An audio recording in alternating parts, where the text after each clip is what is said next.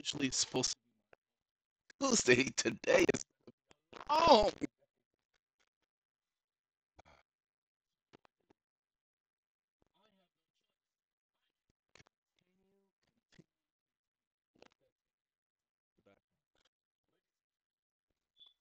I realize what do with that's what we're gonna do with that. The Reader's Right OG, the original Reader's Right channel. I realize what I'm gonna do with it on YouTube. Guess what? We're gonna have a conversation. We're gonna start that conversation now. This video will go up on that channel and the EeoN channel, but from now on, the videos dealing with the topics that I'm about to discuss will only go up on the EeoN channel. So that's where you're gonna go because that's what that channel was designed for in the first place, explaining the things in the background. So everybody talks about, you just know so much. I don't know anything. Let me tell you what I know. I know that through the years, I told you when I was a child, my father would go and he would communicate with certain men. Now, these were not your men who were meeting in dark rooms or anything like that. The men he would communicate with were just people he knew in the neighborhood. Now, you heard of the Black Panthers? Well, this was the area of Watts where the Black Panthers hung out. 103rd Street. Okay? Don't believe me? Go and do your research. Well, these men would get together and they would talk. Now, I got to give the Black Panthers some credit because they knew things. They did know things. And so they would just be sitting there and talking. And while my brothers and sisters were out there playing with whatever they could pick up to make into something interesting to play with, or conversations they would have about nothing or chasing each other and that type of stuff, I would be the kid who would gravitate and go towards my father. Not because I was a daddy's boy, because I was far from that. My father and I honestly didn't get along. So I wasn't a daddy's boy, but I wasn't into childish games. And I'm telling you the truth, you had to pull my arm to get me to play games. But when I started seeing games like Monopoly or Life or Clue, and I started seeing that those games, hey, that required some thinking, those were the games I gravitated to. Those are the games I wanted to play, and those ironically enough, were the games nobody else wanted to play. Because I took Monopoly as if it was life, honestly, because I understood it as a child. Anyway, or anywho, now we segue to the fact that my father would allow me to be around him and his friends while they were talking, but my brothers and sisters would come over and ask me questions, and we would get into a conversation while they were talking, and he would say, "Boy,"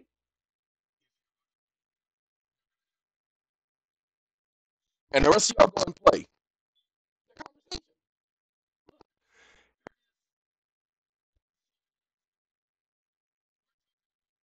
37 years later,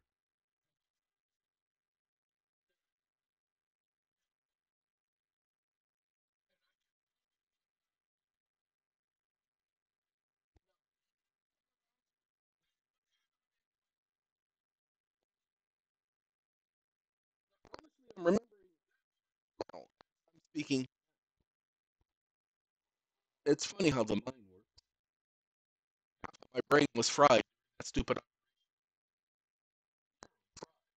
brain on fried people.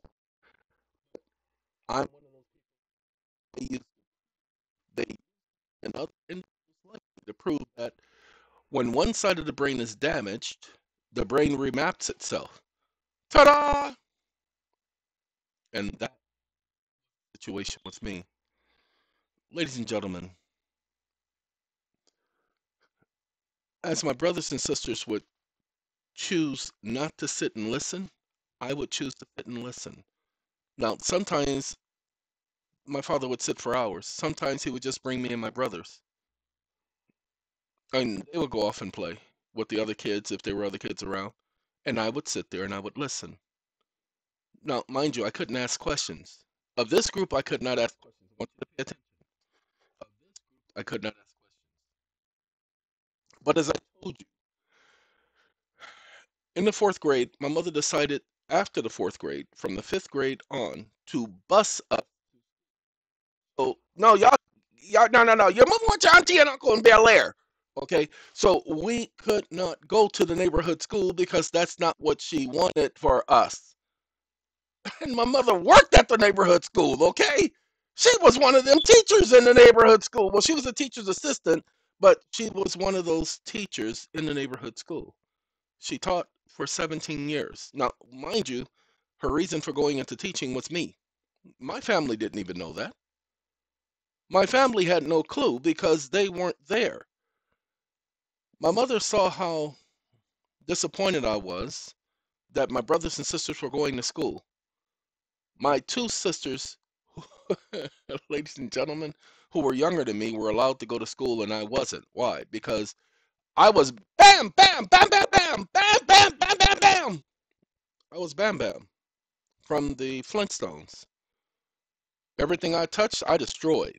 You talked about a strong kid. That was me. And I remember my preschool teacher, after 3 days of being in preschool, because, sorry, kids would hit me and I would hit them back. And they would cry. And I'm like, in my mind today, I think you shouldn't have hit me. If you hit me, you deserve to get hit back, was a phrase that I had as a teenager. Ladies and gentlemen,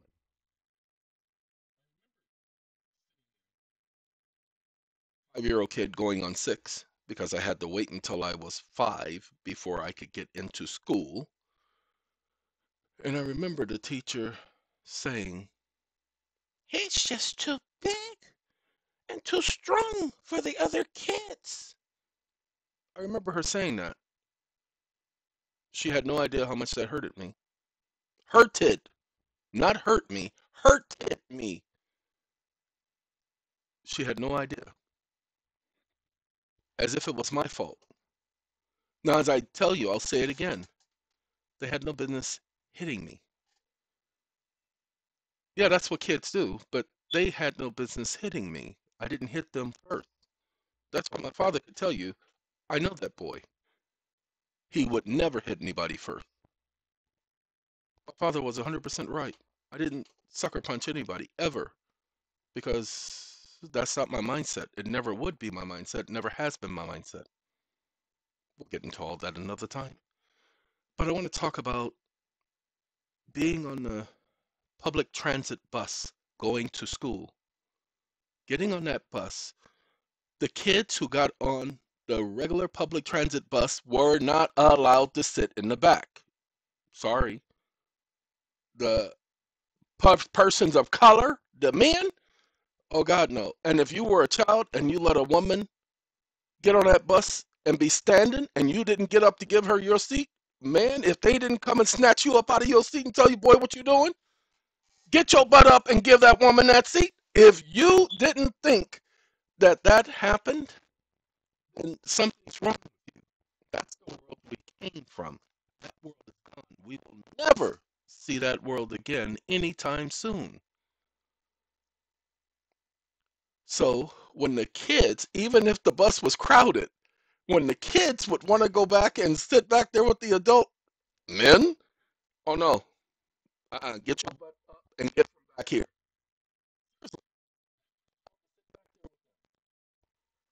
You know how they talk about the back of the bus, going to the back of the bus? Well, they controlled the back of the bus. Y'all don't understand? I understand because I lived it. And then I would listen to them, and I can tell you, I can recall a little bit.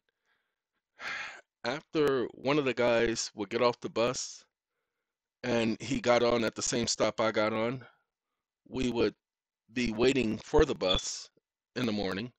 And I would say because they would go to work the same time I would be going to school. Yeah, I had to get up at 5 o'clock in the morning, be on the bus by 5:45, be at school by 8. That's how long it took me. So while these guys are getting up and being on the bus at the exact same time because of the schedule of the bus, I would ask him, look, you guys were talking about blah, blah, blah, blah, blah, blah, blah, blah, blah, and we would have a conversation. And then we get on the bus, that person would go to the back, and I would mind my own business. And I know that it was an incident where one day I was invited to sit back there with them. And he, don't remember the guy's name at all, would introduce me and they would tell me, the other guys, when he says, let him sit back here, he's okay. The other guys would say, yeah, he can sit back here, but he can't talk. He must keep his mouth shut. And they asked me, did I understand? And I said, yeah. And I would sit back there. Then eventually, the guy who I would get on with, because we would have conversations before we get on the bus, then he would say, look, I'm going to ask him his opinion. I want you guys to hear what he has to say. And that's how it started. Okay.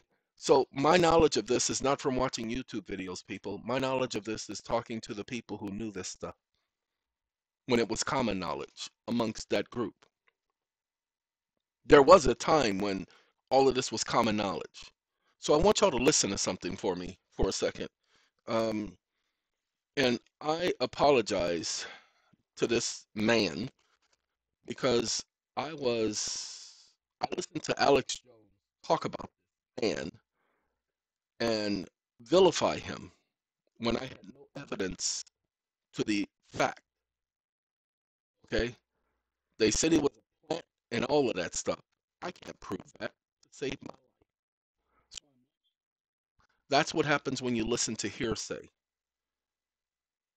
I listened to that hearsay stupid stuff and I judged this man and I was wrong for it because I don't know. Even if he is, what enough do I care? What I know is that he spoke truth because when he spoke and I first heard him, I understood and I already knew what he knew. Many people have, in their ignorance, accused me of getting my information from people like him and parroting the information. Ladies and gentlemen, I don't get my information from people like him. Okay? I got my information before I ever knew of the person I'm about to show you. I know of Gene Elkins because Gene Elkins didn't just start teaching this stuff back in the early 2000s. Gene Elkins, I've known of Gene Elkins for quite some time. I knew of the name Gene Elkins because his name was one of those names that everybody would talk about. I knew of him before YouTube was even a company. So I'm not talking about Gene Elkins. I always had respect for Gene Elkins. You guys will hear me talk and speak nothing of positive things about Gene. I love Gene Elkins. Gene Elkins is all right. I just hate the fact that he's older now and he's gotten to that point to where it took this long for people to finally pay attention to him. Hold on, ladies and gentlemen.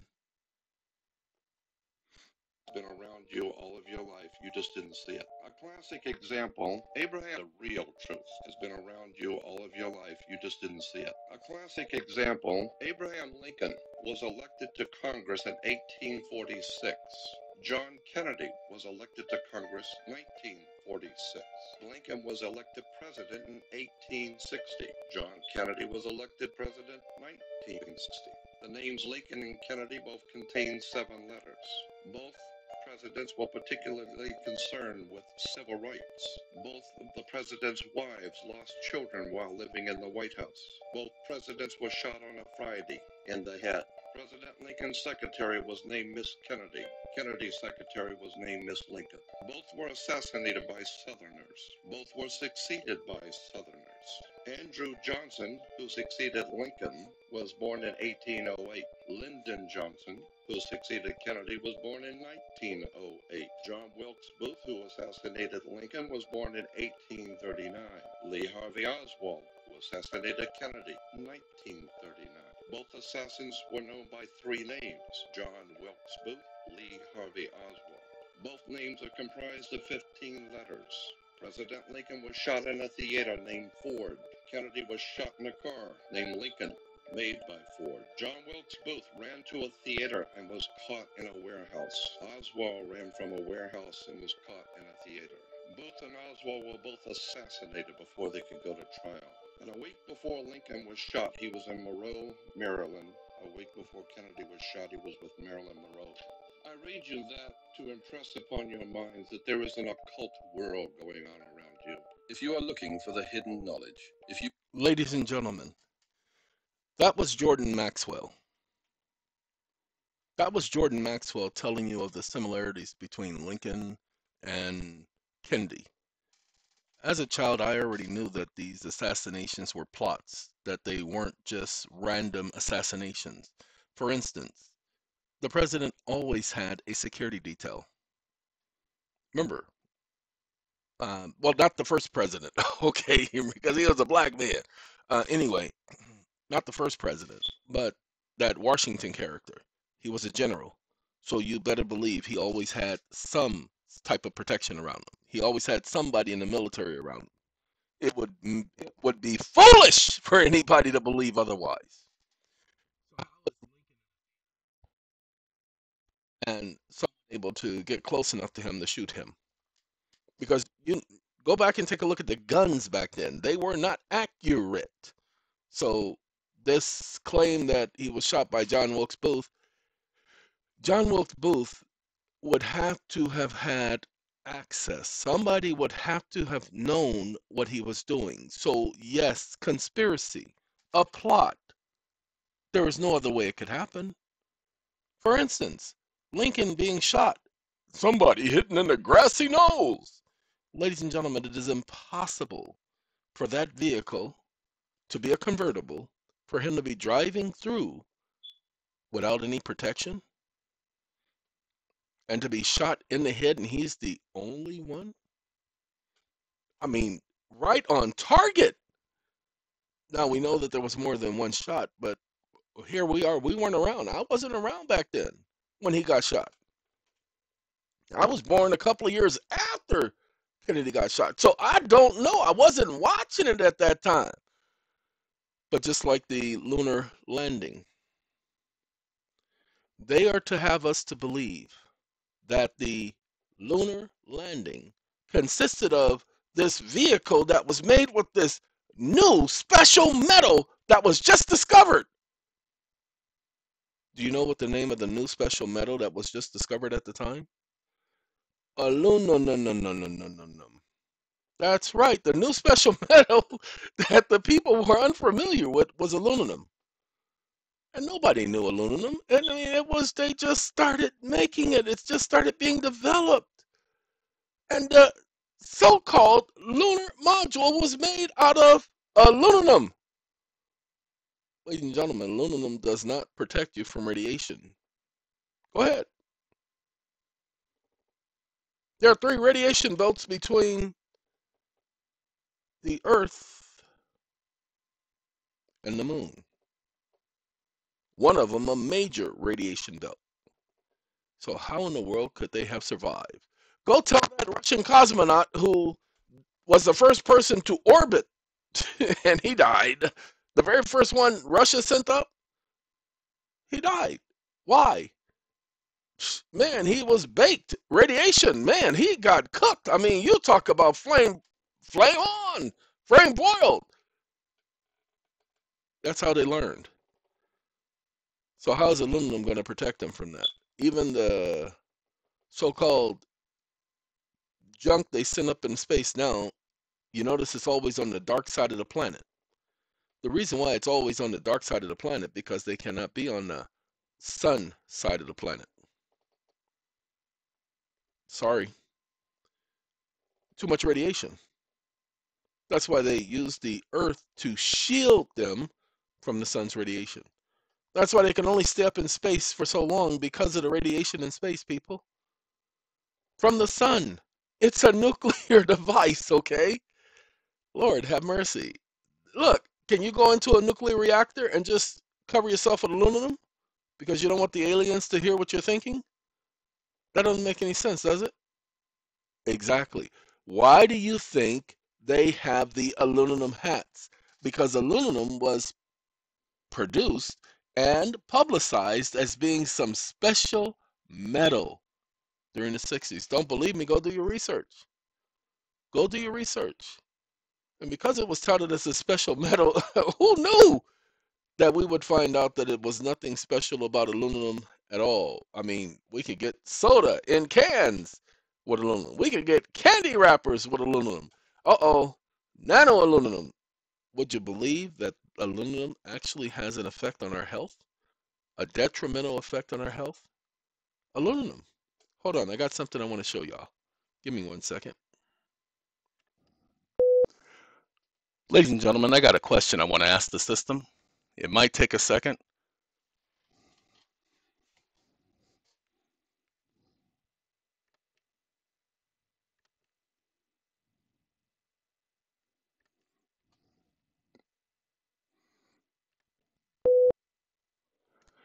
In the 1960s, with the space program,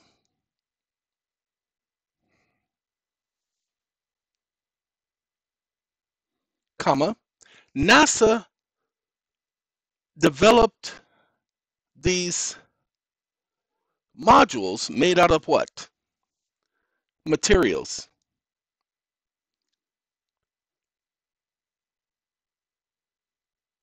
Specifically, question mark.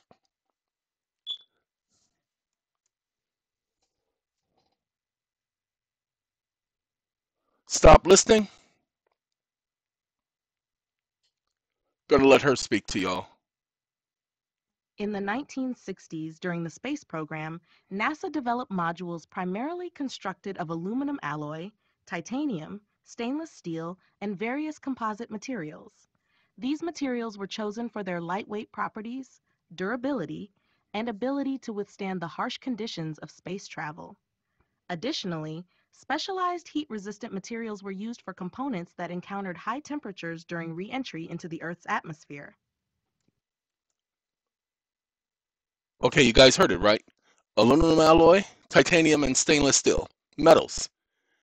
Okay, now we're gonna start a new chat. Wake up. How many radiation belts are there between the Earth and the Moon? Question mark. Stop listening.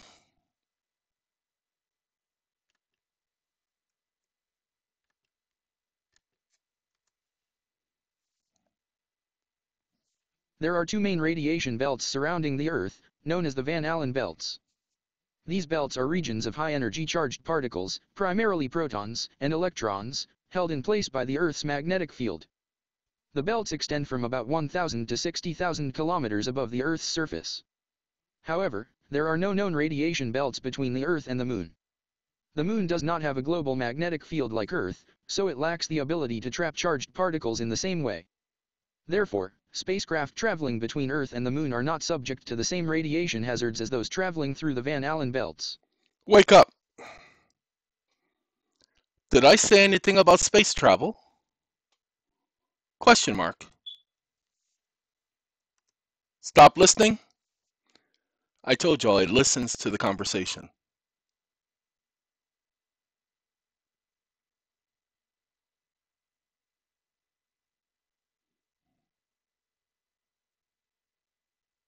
Apologies for any misunderstanding. You didn't specify space travel explicitly in your question. Typically, when discussing radiation belts between the Earth and the Moon, it's in the context of space travel, as these belts can pose hazards to spacecraft. However, if you are asking about radiation belts in a different context, please provide more details, and I'll be happy to assist you further. Wake up. Without the sun as a shield, comma, the distance between the Moon and the Earth, comma, an individual would encounter heavy radiation, comma, and there are indeed radiation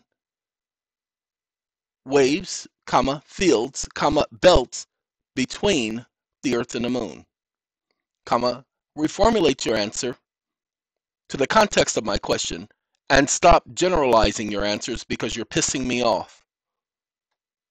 Exclamation mark.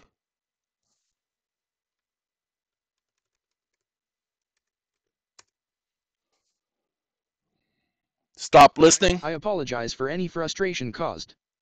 To directly address your question, between the Earth and the Moon, there aren't distinct radiation belts akin to the Van Allen belts surrounding SAA! However, there is a zone of intense radiation known as the South Atlantic Anomaly, SAA, which extends from South America across the Atlantic Ocean. While not precisely a belt, this region is known for heightened radiation levels and could be considered an area of concern for spacecraft passing through it on routes between Earth and the Moon. Between, pay attention, South America and the Atlantic Ocean. Okay, so that's between the Earth and the Moon. Lord have mercy. You gotta be kidding me. And some people will take that information and run with it because it provided that information. Look,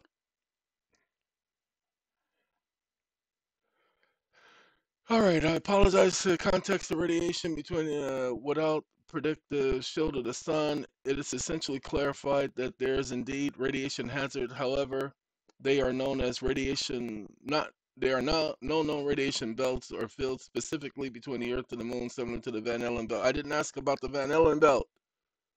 The journey from Earth to Moon exposes astronauts to forms of radiation, including solar and cosmic radiation. These radiations pose risk but do not manifest a distinct belt like those surrounding the Earth. I never said anything about a belt surrounding the Earth. Okay, that's what it does, ladies and gentlemen. It changes the context of the question. So watch this.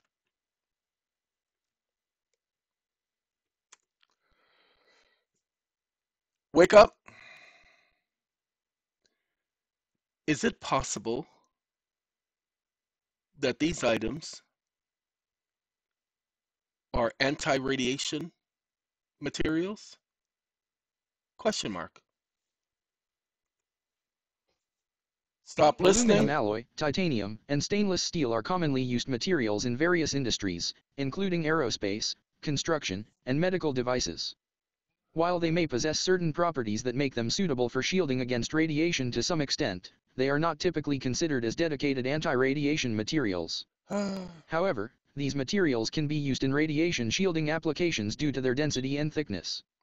For example, lead is often used for radiation shielding because of its high density, but materials like aluminum, titanium, and stainless steel can also provide some level of protection when used in sufficient thicknesses. Yes. It's important to note that the effectiveness of these materials in shielding against radiation depends on various factors such as the type and energy of the radiation, the thickness and composition of the shielding material, and the specific requirements of the application. Specialized materials like lead, tungsten, and some polymers are often preferred for their superior radiation shielding properties in certain situations. Wake up. Did I say anything about lead? Question mark. I only stated, colon,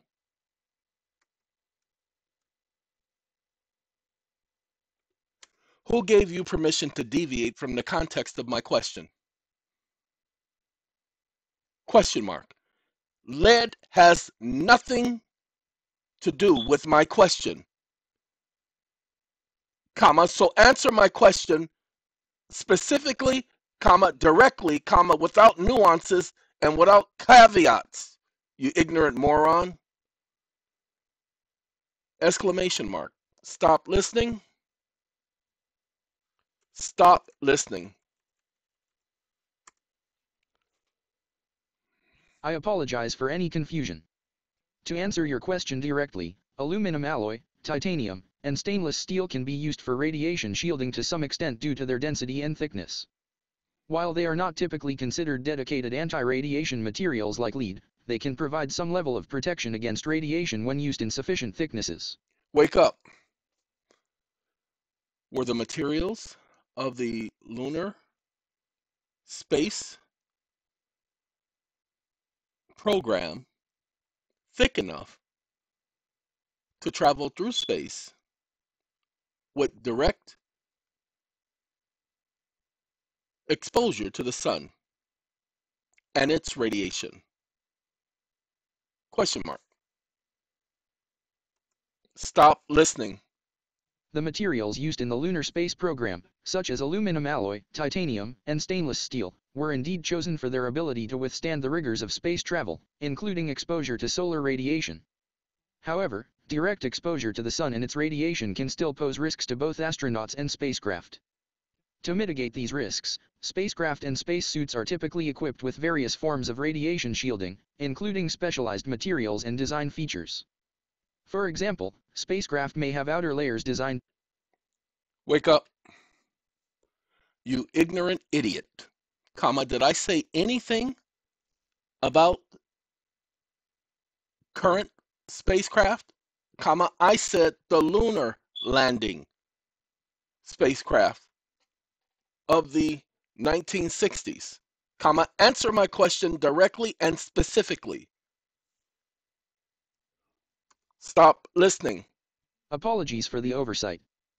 The materials used in the lunar landing spacecraft of the 1960s, such as aluminum alloy, titanium, and stainless steel, were indeed chosen with consideration for their ability to withstand the harsh conditions of space travel, And he's including lying. exposure to solar radiation. He's lying. However, direct exposure to the sun and its radiation was minimized during the lunar missions through various means. Yeah, they had protective coating. Yeah, protective coating. That makes sense, huh?